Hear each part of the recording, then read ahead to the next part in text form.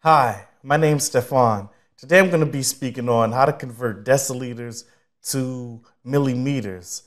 And this conversion is actually false. It doesn't take place because the measurement of liters, it measures volume. Volume is three-dimensional, whereas meters, that's a one-dimensional measurement. And the way this conversion might get mistaken is because 1 liter is equivalent to 10 centimeters by 10 centimeters by 10 centimeters.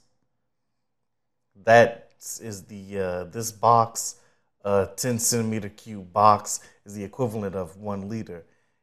So this is how you can mistake the conversion of milliliters to meters. And that's why this conversion doesn't take place.